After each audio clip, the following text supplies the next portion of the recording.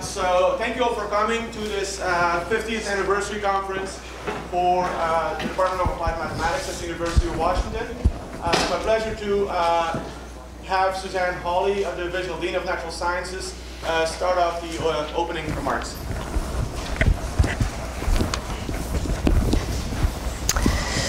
Thanks, Bernard.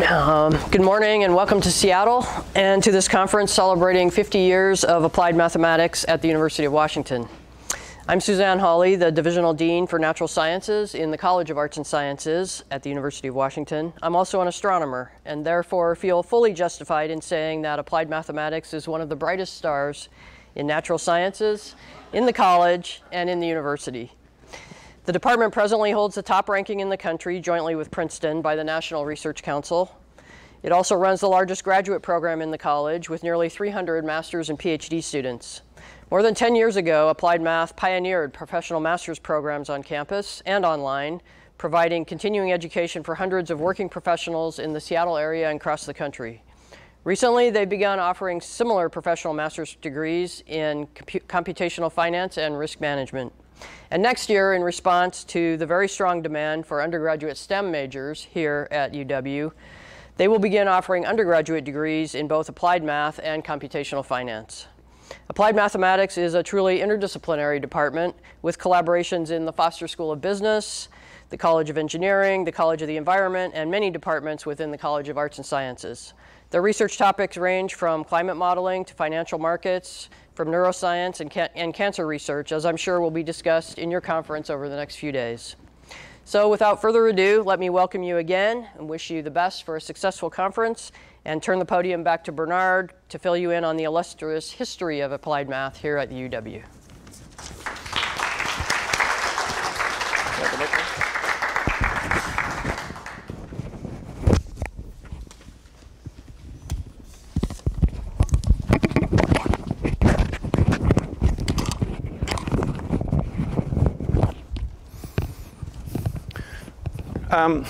So this has been up there for about 15 minutes now. Does anybody notice anything wrong with it? I'm skipping the last 10 years. So as I was going over this yesterday, I noticed that, oh, that should be 2019. I changed it on my slides on my desktop, but I didn't change it on the memory stick that you're looking at now. I'm hoping it's the only error, but of course, if I'm talking about the history of the department, there's a number of people in this room who know a lot of the details a lot better than I do. So yeah, maybe I'll get some more corrections. So before I talk about the conference and all the great things that we have for you, let me just present a very brief history of what started 50 years ago. I should say the background slide, it's a little bit faint, of course. You have the 7 previous chairs of the department / program / group / committee, and I'll get all of that, looking at you. And I'm not on there, but I'm here looking at you, so that'll work. OK, so in 1969, Professor Carl Pearson right there, after arriving from Boeing a couple of years earlier, became the director of the Applied Mathematics Committee. This was an advisory body that was going to recommend to the administration what steps should be undertaken for applied mathematics. In terms of whether there should be separate instruction or whether it should be spread out across all departments on campus and so on. That started in 1969, so 50 years ago. Carl had an appointment in both aeronautical engineering and mathematics. Yesterday, I have a bunch of documents, historical documents from the department, and one of them is a 3-page letter that Carl wrote to somebody who asked about the early history of the department. And the main thing I took away from that letter is that I'm very grateful that Carl stuck with it, because there was a lot of fighting back. There was a lot of resistance from different bodies, different administrative bodies, mostly off campus. For instance, Washington State had, just before this effort started, changed the name of their department to the Department of Mathematics and Applied Mathematics. And they claimed that because they had applied mathematics in their name, that they had the prerogative on applied mathematics education in the state. So that was one kind of argument that had to be fought. And there were many others that are described in that letter, which is actually a very good read. So that's 1969. In 1972, the committee becomes the Applied Mathematics Group and is tasked with teaching undergraduate, is tasked with teaching applied mathematics courses on campus. In 1976, the group gets the authority to grant master's and PhD degrees. And I think also at this point, Bill Criminali, is Bill here? Okay.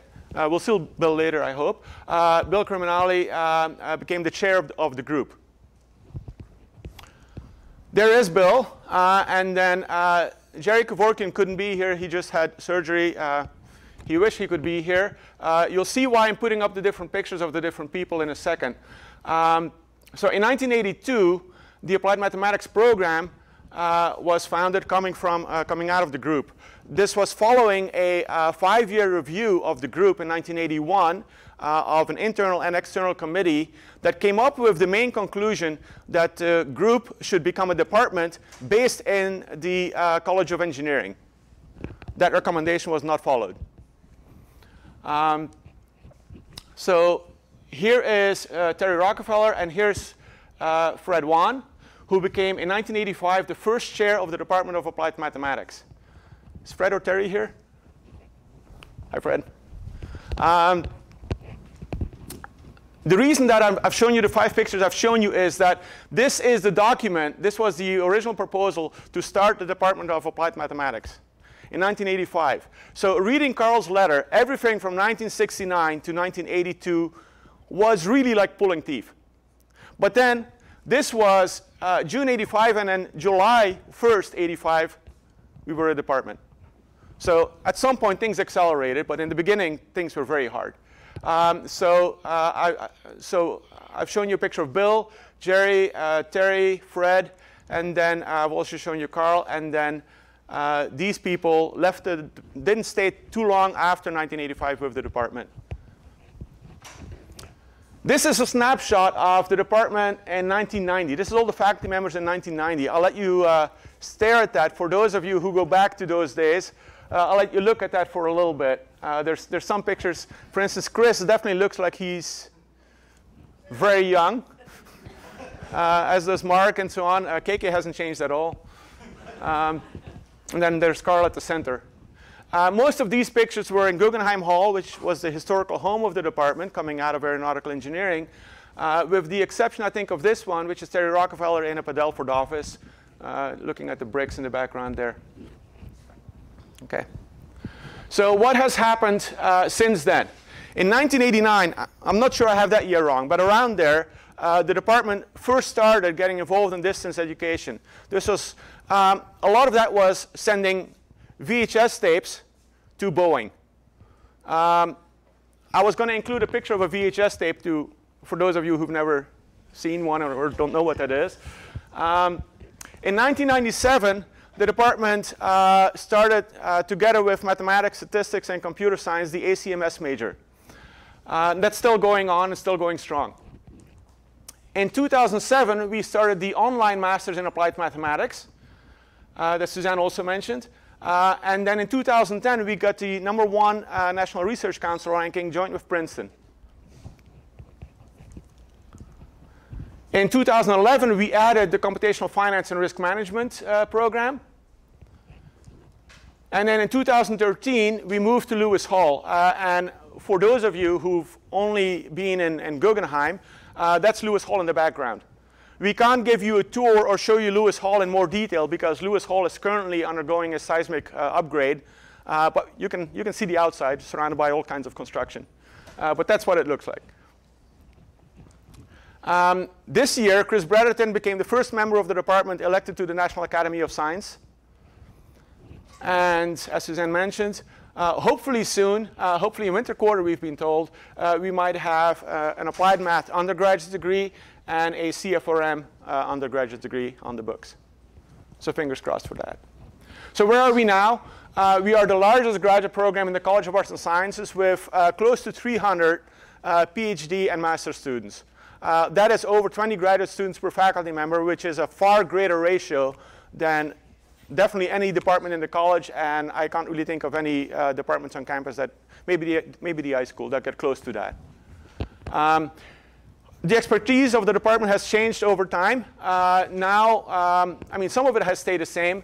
Now we have expertise in climate sciences, data science, dynamical systems, financial mathematics, fluids, mathematical biology, medical science, numerical analysis, optimization, partial differential equations, stochastics, and I'm sure that's not the end of it. But that's the end of the history of the department. So I think the department clearly has come a long way from fighting a lot of resistance to its formation and the kind of the first 20 years to where we are now with such a large department in terms of the number of its faculty, postdoc, and student members. So what I want to finish off the opening comments with is just want a brief description of what we have for you at this conference. So we've got, some of you already attended the two-day workshop, the Monday and Tuesday, yesterday. And so what we have coming up today, Thursday, and Friday, an exciting conference, about 250 participants. We're going to have 5 excellent plenary speakers, one about to start. We're going to have a number of very interesting panels, hopefully with a lot of audience participation. And of course, we have a lot of parallel sessions as well. And then this evening, we have a poster session with, last count I was aware of, about 34 posters or so. And then at the poster session, there will also be dinner provided, so please hang around for that. One remark about a change in the schedule. Richard Branyuk, who was going to be this afternoon's plenary speaker, had to cancel. Last I heard, he's still in France right now waiting for an airplane part to arrive. So it's better that he doesn't travel without that. But our own Randy Levesque has stepped in, and he's going to do a fabulous job, I'm sure. And with that, I'm going to hand it off to Nathan and Peter. Nathan Kutz will introduce Peter Schmid. Thank you.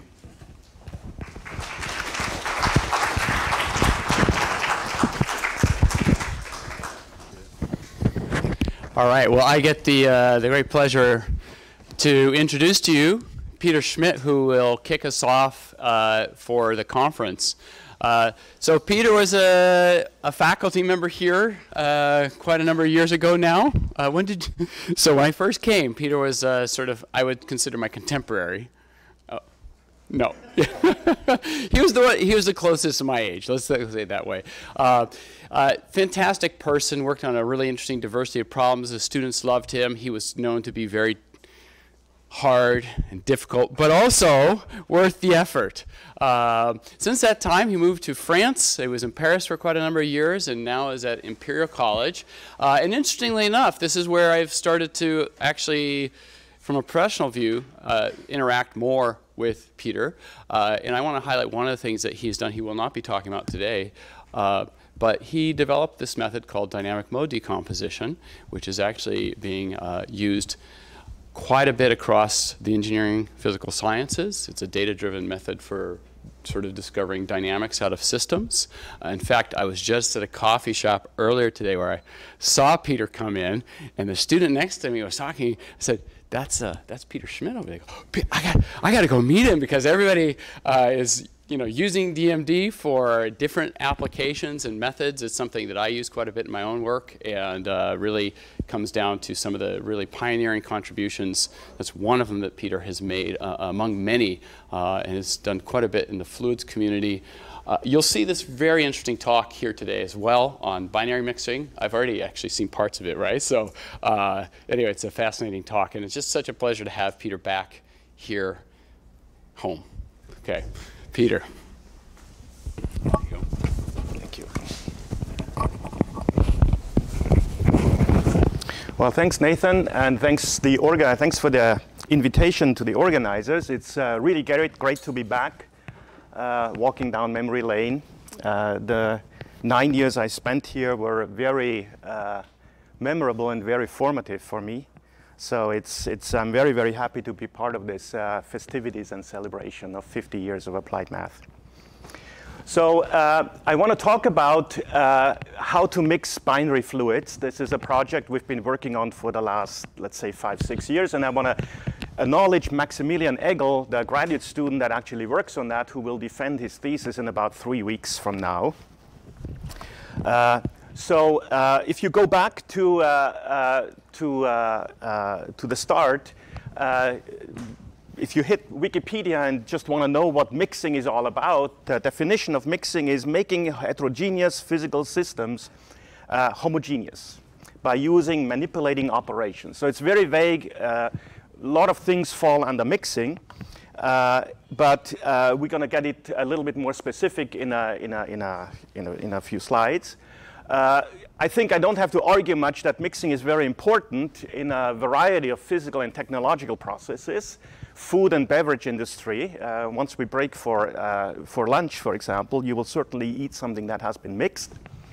Pharmaceutical industry probably has the highest standard of this homogeneous part.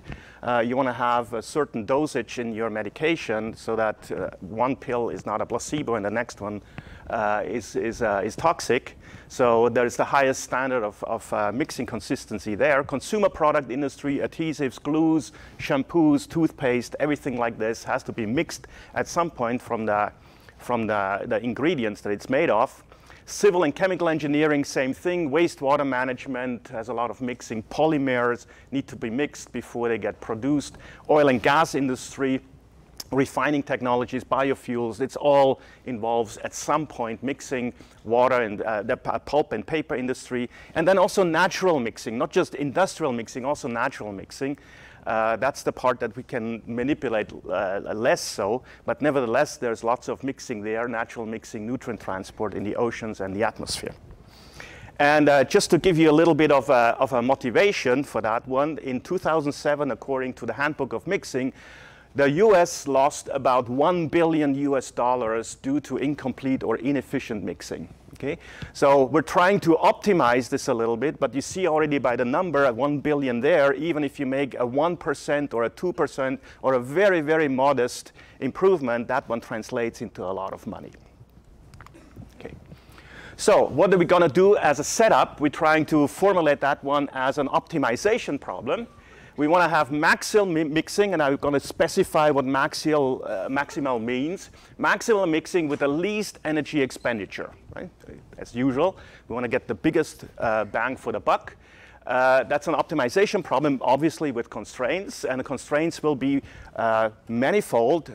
Two of them will be on the time horizon that we give ourselves. We don't want to mix forever. After some time has elapsed, we want to be done with the mixing, or as far as we can. And we also want to limit the expended energy. Okay, so minimal effort with maximum outcome, as usual for an optimization problem. Now, just to clean up with some kind of a misconception that has been around for many, many years, that minimal effort with maximum outcome is very, very conducive to say, okay, minimal effort, let's use an instability in the flow, right? So if the flow happens to have some kind of a natural way of amplifying itself, that would be the cheapest way of getting something into the system with a minimal effort, okay? So for many, many years, this has been the kind of mixing strategy if you don't have any better ideas, okay? And we want to clean up with this one right away. So we did first attempt and try to see, is this actually true? Is an instability a good mixer? So very, very simple setup. We have channel flow. It's about as simple as it gets. Two parallel walls. We have a Poiseuille flow, a parabolic profile going through it. And the bottom is fluid one, the blue one, and the top is the white one. And we want to manipulate from the wall by normal blowing and suction strategy any way we want to, over a certain time horizon and with a limited energy budget, and see how we can stir up this white and blue into a nice light blue mixture that is homogeneous. Okay, that's the thing. So I'm going to show you two cases.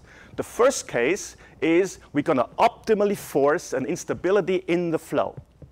Now this flow has some kind of instabilities that we can exploit, and we're going to exploit them maximally and see what happens. And then the second one is we're not caring much about the instability. We just want to get the job done.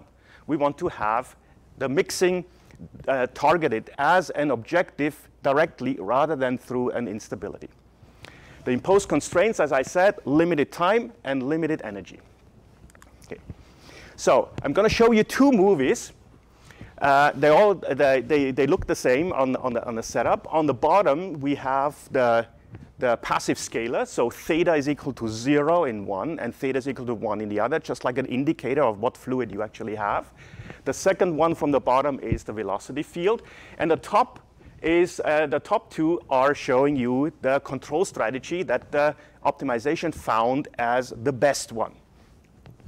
Okay, so let me kick that one off. So this one is targeting a instability in the flow, piggybacking along, and hoping that the thing leads to a mixed state. Okay, so we're going to blow in from the side, from the top and the bottom. You see that? Time horizon is 20. We're approaching 20. You see how things are getting stirred up. Now, hands off. Okay, so now the control strategy is switched off. Okay, now if you have rest momentum, of course, this one still continues to mix. Diffusion sets in, but at the end of the day, the bottom is still blue and the top is still white, and not much has happened. We just squandered all of our energy into the instability. It certainly grew and did something, but at the end it did not mix. Okay? So now let's do case number 2. That one is now targeting the mixedness directly, independent of whether there is an instability or not. Okay? And what we target, I'm going to tell you a little bit later. What is mixedness? Okay? Now, the thing I want to point out, this is the control strategy over 20 units. Okay? And you see that this is almost the same thing. What that means, this is an xt diagram. This is t, this is x. Okay? It's like a peristaltic wave. It's a wave that pushes the fluid through. And if you look at the case here and the optimal mixing case there, well, it's almost the same. It's that wave that is pushing down the side walls. Okay? But there's definitely a difference here. This one is mostly red. This one has striations. Okay? So this one uses the energy very differently. Overall the same, but in details there's quite a difference. So it's a little bit more jerky in a sense. Okay? So let's kick that off and see whether that does a better job. Okay? Starts out the same way. You need to get to the interface and stir it up first. Okay? Time 10. Halfway done. So you see it overturns it. It uses the shear very, very differently. And 20 is coming, and hands off, and this one is nicely mixed. Okay? So what we target here is actually not an instability. We play around with the shear, moving around the fluid from one shear area to the other so that it gets torn up into long filaments, because the optimization knows that by the time 20 comes along, the only motion that is left for mixing is diffusion. And if you have long filaments, they diffuse nicely and become a homogeneous mixture. Okay? So in that case, the control strategy is like a momentum-driven precursor for a diffusion-driven mixing at the end. Okay? All right. So hydrodynamic instabilities are inefficient mixers. We should not even consider them. The instabilities concentrate on the large scales if you have an instability, because most fluid instabilities live here. What we need is a cascade to smaller scales, okay? And then diffusion kicks in at the higher scales. So that transport to smaller scales is that filament building through motion through a shear. Okay? So mixing has to generate flow filaments by using shear, and then the mixing by diffusion kicks in at the end. All right, now, this is what we had as a sort of a starting experiment to rule out or to have arguments for not using instabilities. But we actually wanted to mix by geometry, not by blowing and suction. But we're not targeting an instability. All right, so this is the physical model that we're going to deal with. We're going to have a binary fluid that's only 2 fluid components, and they're both Newtonian. We're going to do the non-Newtonian a little bit later. Most of the industry is non-Newtonian. Toothpaste, shampoo, all that is actually non-Newtonian. We're going to use incompressible flow. That's a pretty good assumption. 2-dimensional for now. We can go 3D easily. A Reynolds number of 1,000. And the reason we have the Reynolds number of 1,000 is twofold. Okay? This is somehow the 1,000 Reynolds number is the sweet spot between something that is too low in Reynolds number, and then you have Stokes mixing, which is reversible. Okay? There's a whole literature on that one that we didn't want to do. Okay? We want to have something that is irreversible. But the 1,000 is not big enough for turbulence to kick in and make our life hard.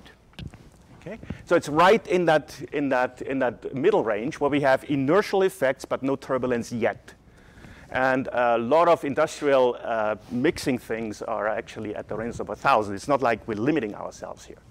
We have a cylindrical vessel with 2 cylindrical stirrers on circular paths. So the whole setup looks like this. So think of this as a Petri dish. The bottom is fluid 1. The top is fluid 0. Theta is 0 as a passive scalar. And we have 2 circular stirrers, like egg beaters, that go around on the circular path. And we want to optimize various things. I will show you two results that we have. The first one will optimize the speed on the circular path. Okay? So they plunge through it and stir the whole thing up over a finite time horizon with a finite energy. The mathematical model, a little bit of equations. This is the applied math department, so I have to have some equations at some point. Navier-Stokes equations, incompressible, very simple, and that's augmented by a advection diffusion equation for the passive scalar, gets advected by the fluid velocity diffused by itself. Okay, the Peckley number is also about 1,000. What is 1,000? And on the stirrers, we have no slip boundary conditions for the velocity, and we have no penetration boundary conditions for the passive scalar. Okay, so a mix of Dirichlet-Neumann boundary conditions for the embedded geometry. How do we embed the geometry? Well, we do that with what's called Brinkmann penalization. We define a mask that is 1 in the solid and 0 outside. And if you augment it, your Navier-Stokes equations, additional terms come in that enforce the boundary conditions through a relaxation step. Okay? And we have to do that in 2 different ways. In the u velocity, we have Dirichlet boundary conditions. So that Brinkmann penalization, as it's called, shows up like this. In the passive scalar, we have to have Neumann 0 gradient boundary condition as we hit the solid. So they come in a little bit differently in the diffusion coefficient like this. Okay. Now, we have just 2 control variables. One is the mask itself. So as we play around with the mask and we optimize with respect to the mask, we actually do shape optimization. So I can say, is a circular stirrer the best shape we can get? Or should I do a square or a triangle or a star shape or something else? Okay? That one I'm going to show you at the end. What we first do is the control variable, the velocity of the circular stirrer. We leave the cross-sectional area intact. And we just optimize the speed around the circular path, okay, for a mixing strategy optimization. Right. Okay, just a little bit of implementation details. We didn't start from scratch. We actually used a code that is openly available called FLUSY by Kai Schneider. It's a fluid structure interaction code, but we took it apart.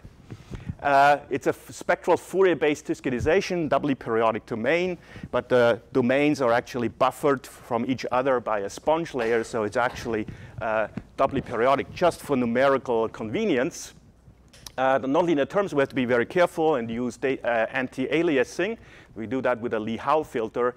The grid mass transfer is done by a modified delta function, very standard, for example, immersed boundary technique or something. And it's highly parallelizable, runs on clusters with many, many processes because of the fast Fourier transform.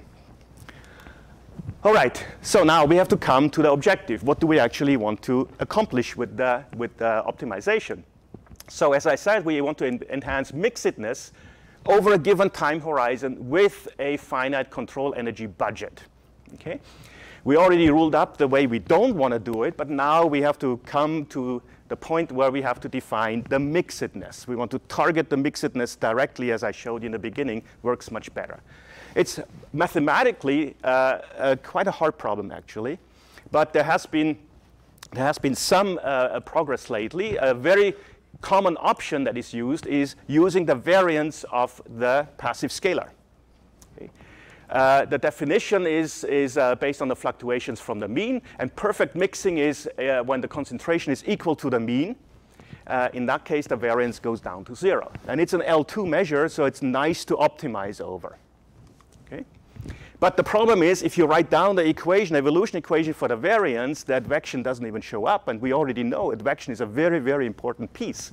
Of course, the advection is implicitly in the gradient, but it's not explicitly there. On top of that, our diffusion coefficient is quite high. So you see that in our case, in our parameter regime, dt of the variance is almost 0, or very, very small. And it's very hard to make progress on that or see how to improve the mixing strategy. Okay? We're going to go for option number 2. There's been some work in 2007 by Message and Petzold, Matthew and Tifo on mix norms, special norms that maximize that mixing and have the right balance of small scales to large scales that actually describe a mixing process much, much more appropriately. Okay? And we have to define that. So the norm is like this. It's the gradient, the Nabla operator, to a negative and fractional power. So it's a Sobolev norm of negative index with fractional indices. Now, the way to understand that is to go through the Fourier domain and basically say that Nabla, which is ik to the -1, so it's like an integral, okay? And we can actually have, so the large scales are kept, the smaller scales for higher wave numbers are tapered off. Okay? And by choosing this index, we can basically tell, we can tune the filter in wave numbers and the emphasis of large scale to small scales as we please. Okay? Now, this one is for Fourier analysis. You see the 1 over k squared. If you are on a finite domain, the 1 over k squared would be a solution to a Poisson problem. Okay? In our case, we choose Q is 2/3. We choose a fractional power. There's some arguments about that go quite deep into ergodic theory. But this is the one we take. So we take the gradient to the power of -2/3 of our passive scalar concentration. And that's the measure of mixedness, how well we're actually doing. And that one takes exactly into account all the scales that are active during the mixing, the ones that we want to manipulate. All right. We have a finite control budget. I already said that. We take the mix norm. There's one problem with that mix norm, and that is it only cares about the passive scalar. Okay? But we have a dynamic equation that has an evolution equation for the passive scalar and an evolution equation for the velocity as well. But the velocity never shows up in our optimization output. Okay? This is known as a semi-norm problem. So we can actually stuff all kind of energy into the fluid velocity because it never shows up at the cost functional. Okay? So we have, it's a little bit like not specifying a boundary condition and the solution is flapping in the breeze. Okay? So we're going to get to that one. We have to have additional constraints that actually put the optimization scheme into a well-posed problem. All right? So here's the optimization. We have an objective, our mix norm. We want to minimize that one. The lower it is, the better it's mixed. Okay? Subject to constraints. And the constraints are time horizon, energy budget, and we have to satisfy the governing equation. We cannot just optimize into the blue. The way we turn that around is we're going to add the constraints to the cost functional by Lagrange multiplier or adjoint variables and optimize the whole augmented Lagrangian. So by taking the first variation with respect to the Lagrangian to 0, with respect to all its independent variables, we get the governing equation for the optimization problem, the Karash-Kuhn-Tucker equations, the KKT system, right? Number one, the first one gives us the constraints back, so we get our equations back, the Navier-Stokes equations. That's one output. That's the cheapest one that we knew ahead of time. The other ones, we have to work a little bit harder. The governing equation, we also get a governing equation for these Lagrange multipliers. They have their own PDE that they satisfy. Okay? And then the last one, which is the most important one, is if we take the first variation with respect to the control variables, the speed along the path or the shape, the masks, then we get the optimality condition. Okay?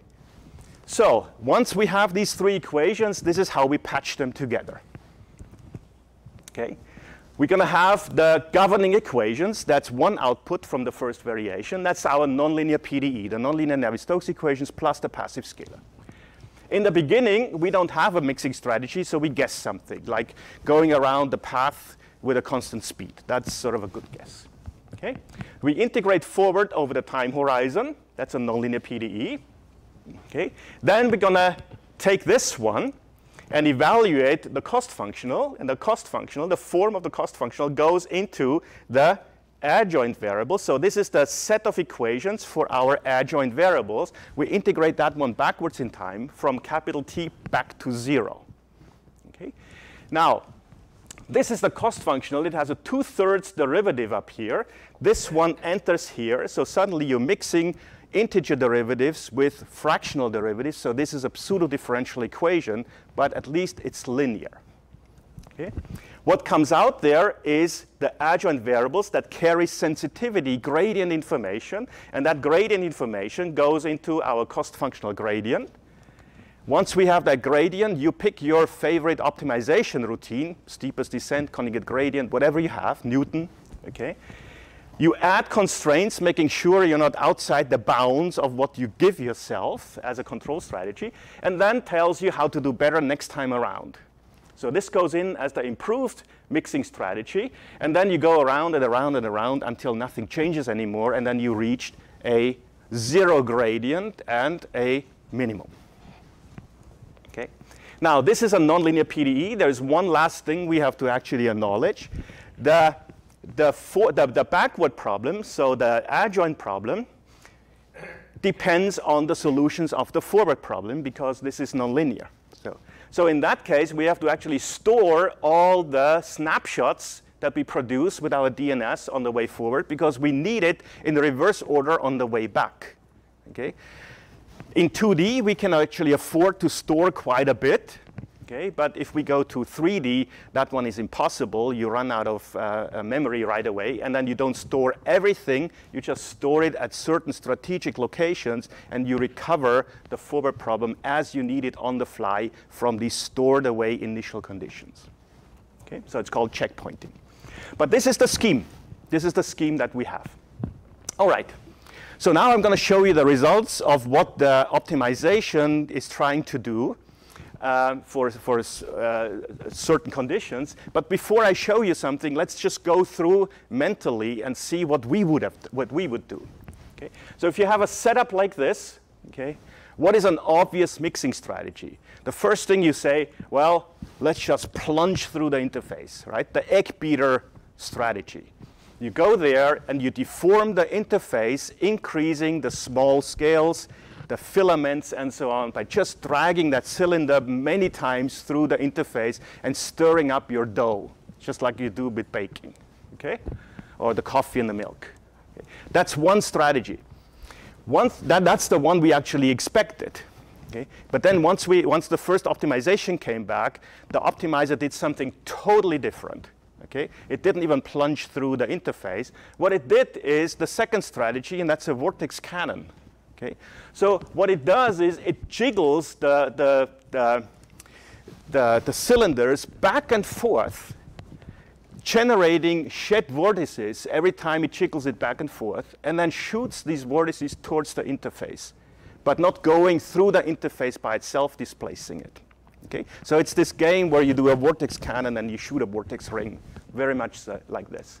Another thing that we saw is once the time is up and we don't optimize anymore, you would think that the cylinders have no role whatsoever, but they can still be in a strategic location parked there for the vortices to come back and then split on them.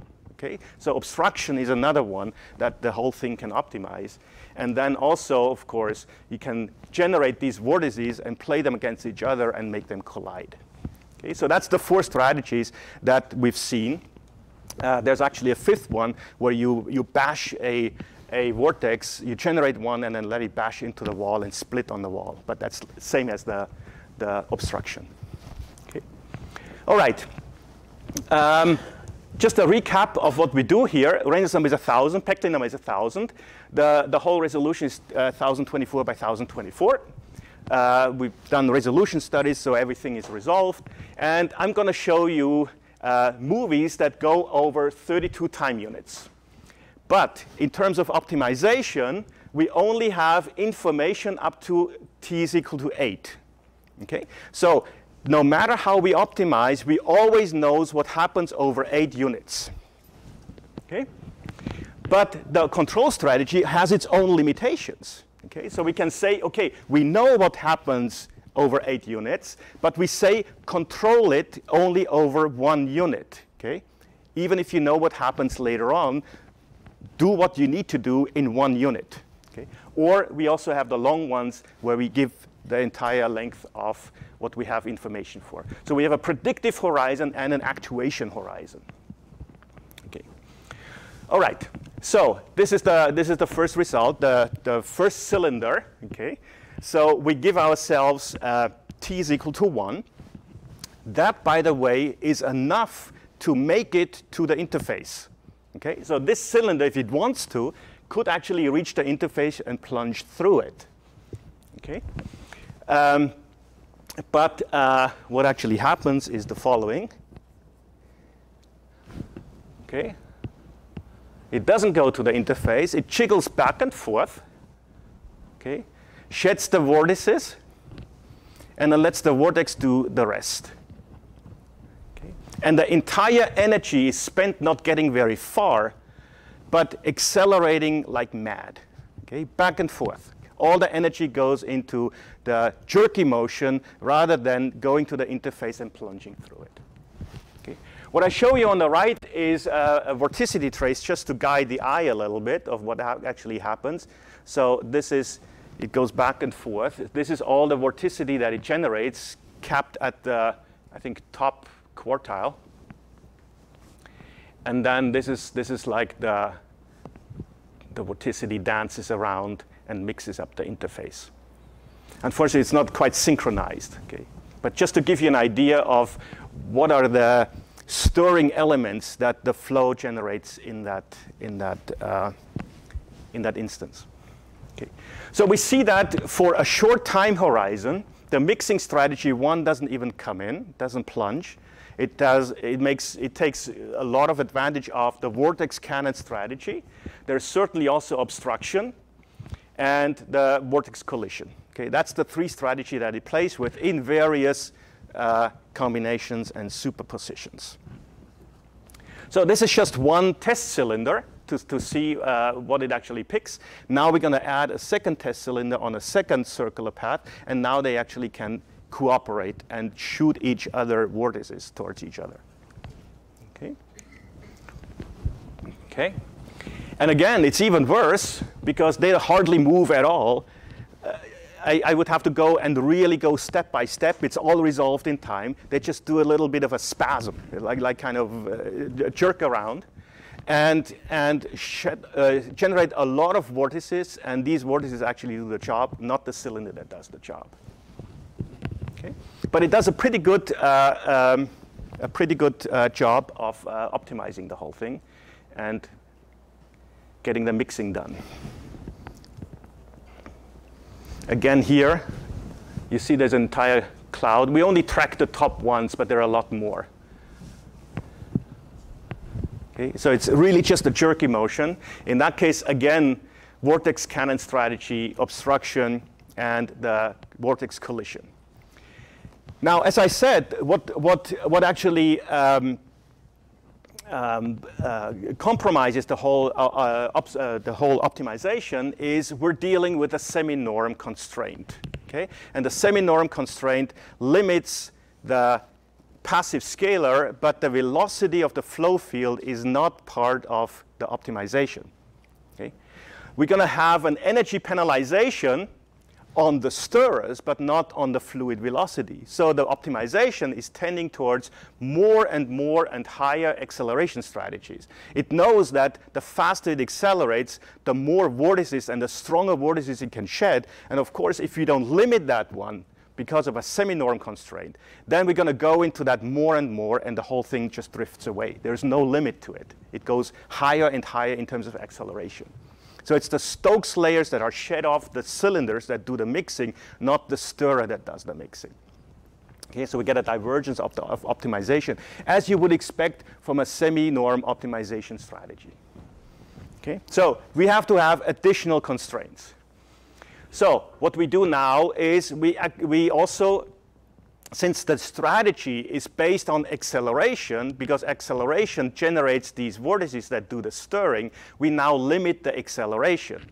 So it's like a total variation constraint on top of the energy constraint. Okay? So if we do this one, now we actually limit the jerky motion. And suddenly, strategies that were suboptimal before, because there were so much better strategies than plunging through it, become now viable candidates. Okay? So if you do an acceleration penalization, still a very small time horizon, we say get it done quickly, we actually have mixing by all strategy, and now the plunging through it is actually a viable mixing strategy that is used together with the vortex cannon and everything else in it. Okay. So this one is probably one of the best mixing results we had, the fastest one with the least amount of energy. Okay. So now acceleration, by saying we have a penalization of acceleration cannot be faster than a certain amount. That one translates now into an indirect velocity constraint on the governing equations, okay, through unsteady vorticity dynamics that is shed from the stirrer elements. Okay? So we have now the acceleration penalization closes the optimization, and now it's not a semi-norm constraint. That acceleration penalization closes out the velocity constraints, and now everything is fine and convergent. Okay.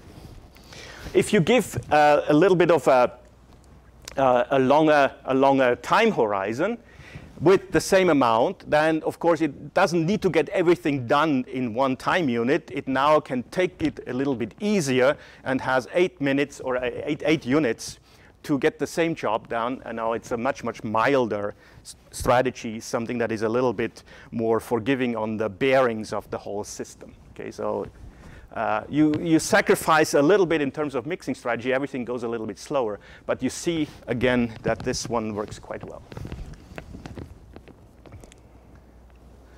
Also, what you should see here is as this cylinder is going towards the interface, it breaks a few times. It's a jerky motion. It first moves to the interface, then it stops, then it accelerates again, it stops. It even stops right on the interface rather than plunging through, because it knows every time it stops, the shed vortices actually will overtake it and do additional stirring that it cannot do by itself by just plunging through it. Okay? So it generates vortices all the time as it goes through. Okay.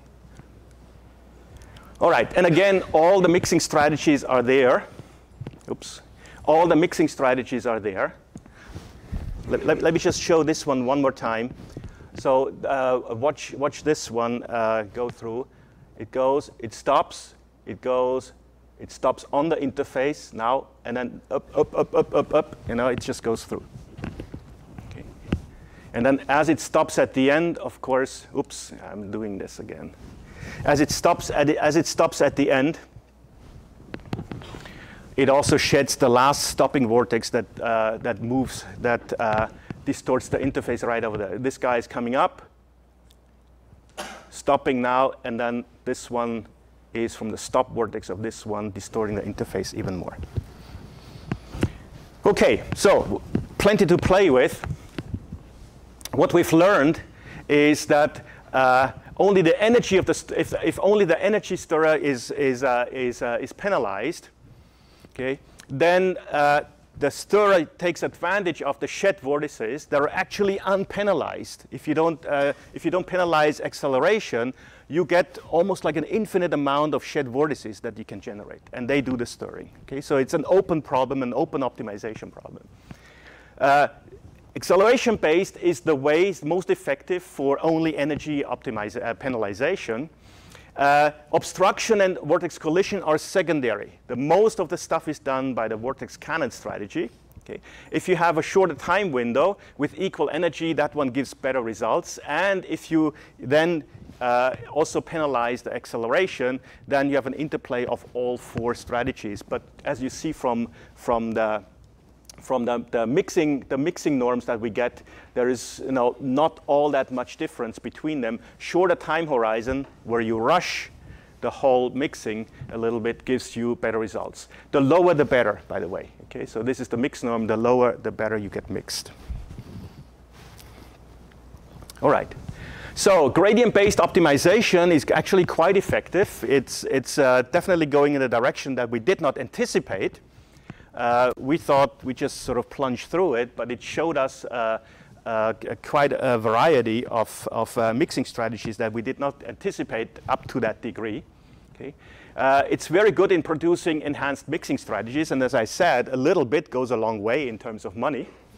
The numerical scheme was actually quite robust. Brinkmann penalization was quite nice. We never had any problems with that came from the numerics.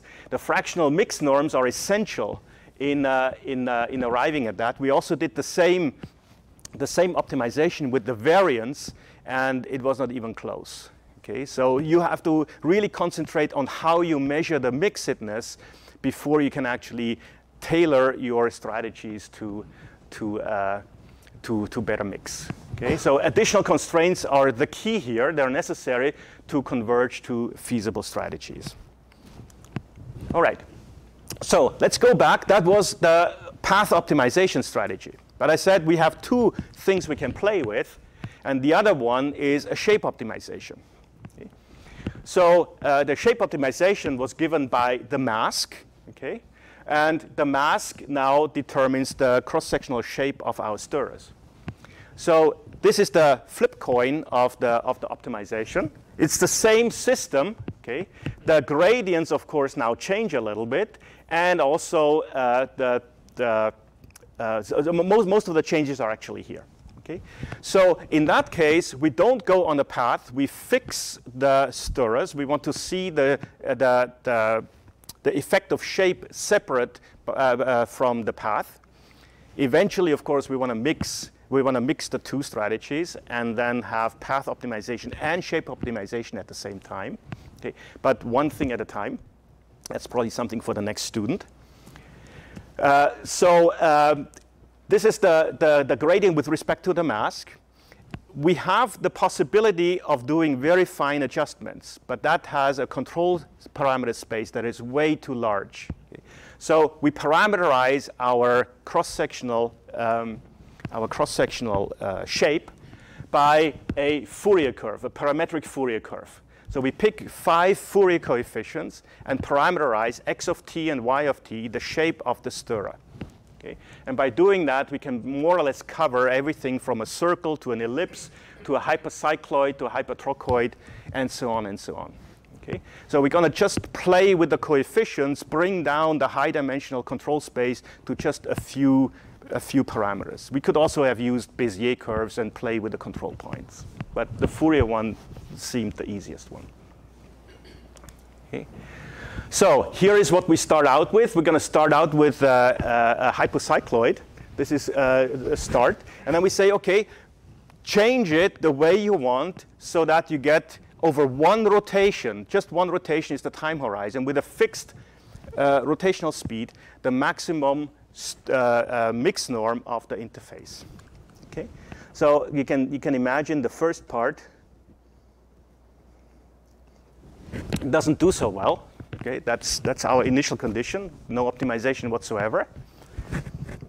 And then if you go for the second one, it has this paddle. We had to stop at some point. We're still playing with this one. Otherwise, this little thing would have broken off. So we have to have some kind of a better way. We have some algorithm that limits or penalizes self-intersection of the cross-sectional area, but it's still not working so well. Okay, so we have to stop the optimization. But you see that it already mixes a lot better than it mixes over there. And it's not just a straight paddle. It plays with the vortices in the cavity that get rolled up in the cavity and at some point ejected out to collide with what's been shed on the trailing edge of this one. Okay, so it's a nice interplay, and the shape adapts quite nicely to that. Okay. So this is the next one. The next one, we have 5 of those in a row. And we placed 2 of them out there, okay, and 3 of them on the line.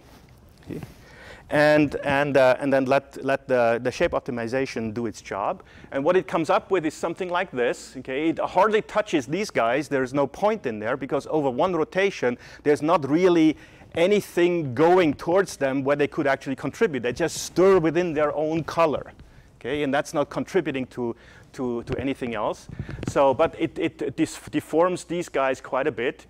And we didn't give any constraints on the phase. You see that these guys act like gears, and the phase comes out automatically. So this is the unoptimized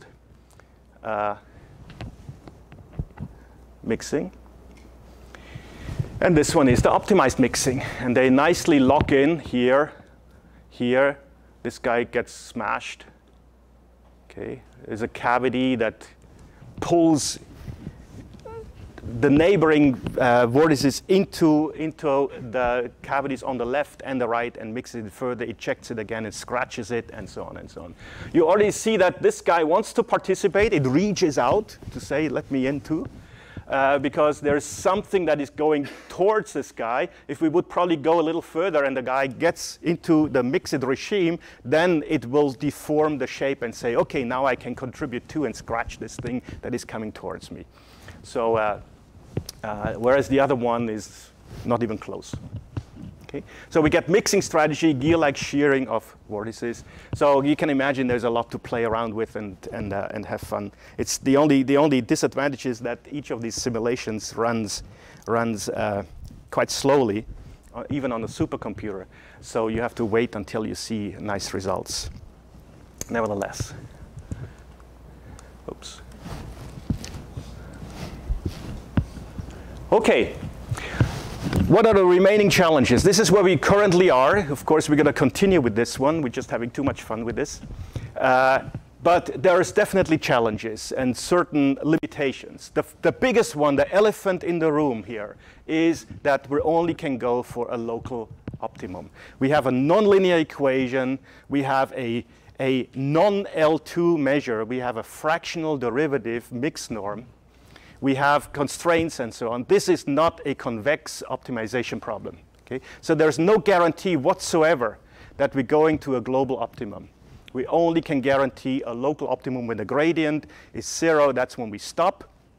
We don't know whether across the hill there is another optimum that is actually better. We don't know how to get there. Okay? But as I said in the beginning, I say that again, $1 billion US, that's all I need to say. Even if we're doing better in the local valley, that translates in a lot of money. Okay? So we're actually quite happy with the optimization on the local scale, but sooner or later we have to face up and do something on the global scale. And in that respect, probably something that is even derivative-free might be a good candidate. We have to have additional constraint handling capabilities. The length of the optimization window is also a limitation. Because the further you go out, we had t is equal to 8.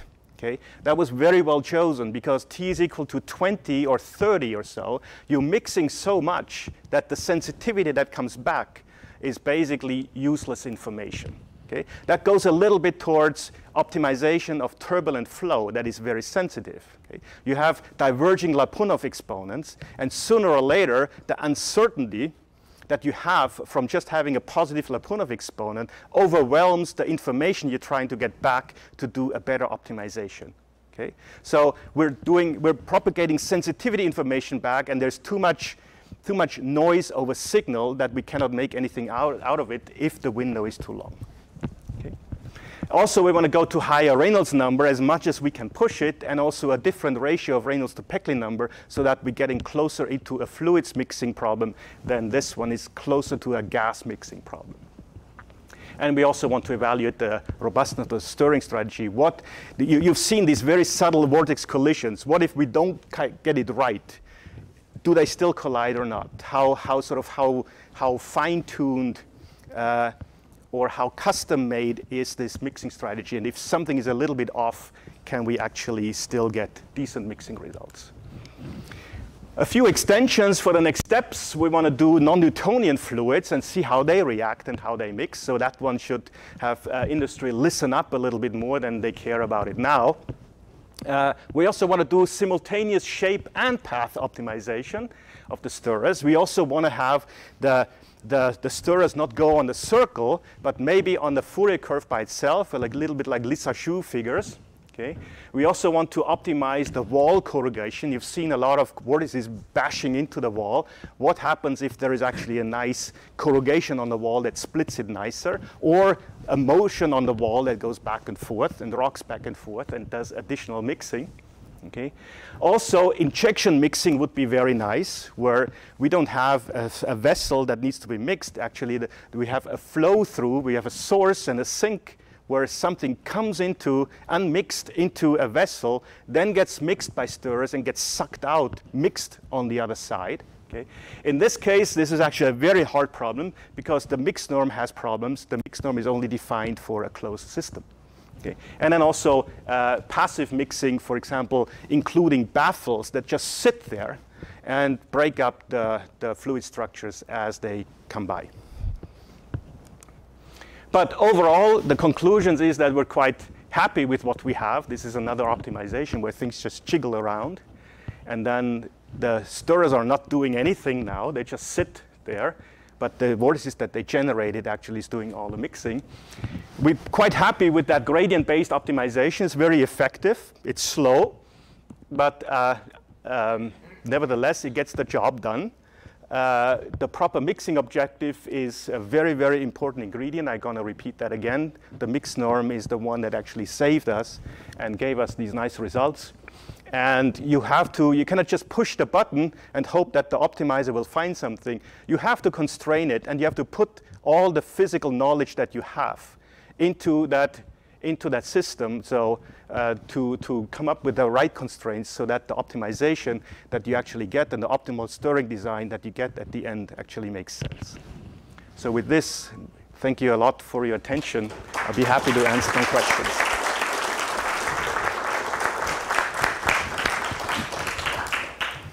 Floor's open for questions for Peter. Just a question about the optimization, I guess. You kind of acknowledged that this is a difficult optimization problem, and I wonder, like, do you have some sense of how well you're solving it at the global level? Because, for instance, with when you penalize the acceleration, it seemed like you did better with respect to the original norm than without the penalization. Yeah. You know, that's like a subset of. That's correct. So so it's very difficult to compare. You know, you change when you change more when you change the penalization and introduce the acceleration penalization.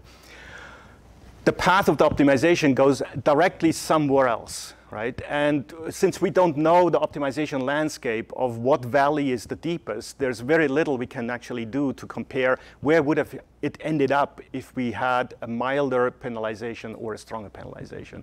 So it's I think beyond the reach of what we can calculate.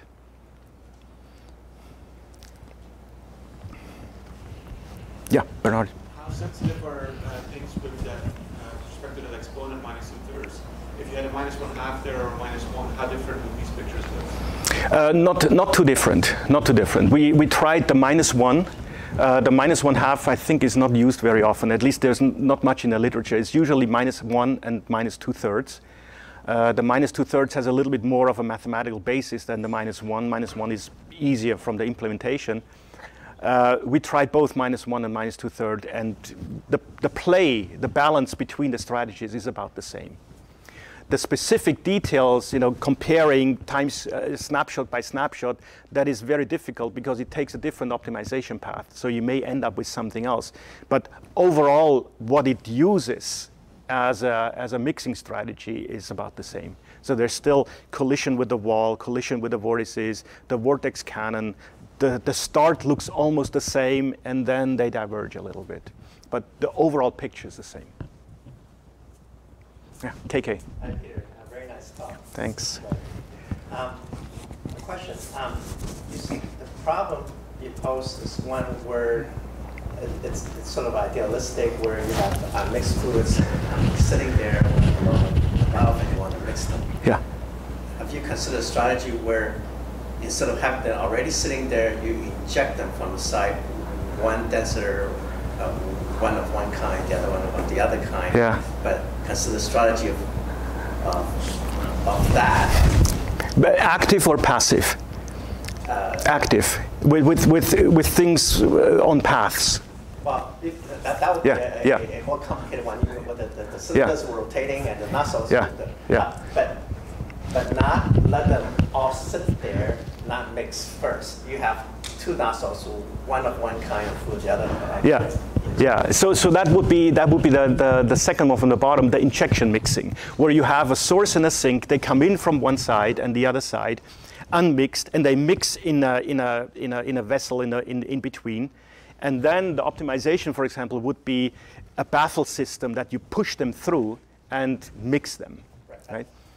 The way I understood you said that was source and sink on mixed fluid and sucking them out. Yeah.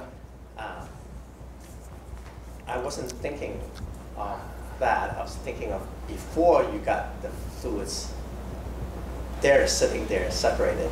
Yeah. You inject them of two kinds, one in, and then fill them up. Pre-mixing. Pre-mixed. We haven't looked at that yet. We haven't looked at that. There's so many avenues that we can go down. There's plenty of us for us to do. But that's probably more closer to industrial mixing. Yeah. Good point. Have you considered any surrogate modeling techniques? No, not yet. But this one is point number one. You know, where surrogate modeling techniques have a higher chance of going to a global minimum. And there's a lot of progress in the surrogate optimization community, where now what used to have hundreds and thousands evaluations to get a decent surrogate surface, now they're coming into the range of about 40 to 50 function evaluations. A function evaluation is a simulation for us, right? And 40 to 50, if you look that we're doing about 11 or 12 of these round trips, that one is the order of magnitude that we also would get for building a surrogate model. It's about the same cost. If you throw in checkpointing on top of that, you have to add another 50%. So we're at about 30 to 35 simulations as we converge to our gradient-based optimization. And 30 to 35 is almost what the best surrogate models can do in terms of getting a global optimum. So these things become very viable candidates. So we have thought about it, but we haven't really engaged in that. Yes, but we're well aware of the derivative-free optimization. Is anyone attempting to pursue these strategies in real fluids, like real-life fluids yet? We haven't. I know that we modeled the whole Petri dish thing, the whole geometry, after a experiment that is run at Saint-Gobain research labs in France. They actually do the real thing with about the same Reynolds number. The Peckley number is a lot lower in their case, so we have to come down on the Peckley number. But the setup is more or less the same. And that's sort of the benchmark.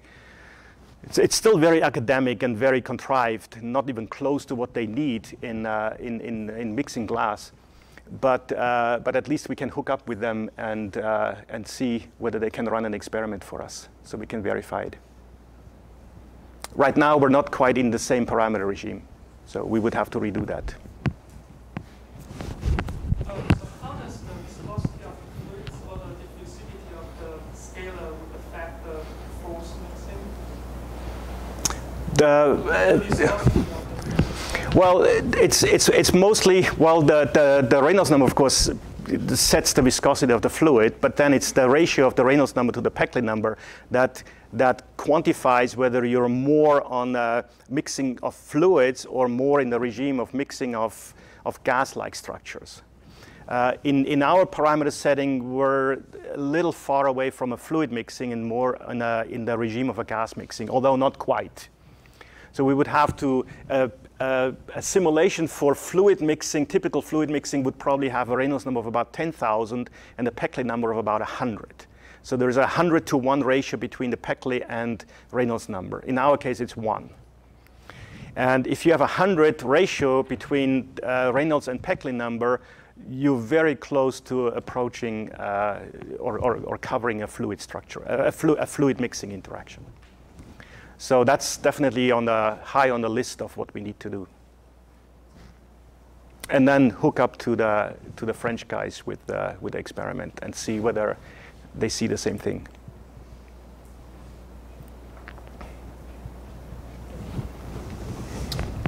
Any more questions? Now we're gonna have a nice little coffee break. Stir it up with milk. Stir it up with milk. Yeah. Right out the side of the lobby here. Yeah.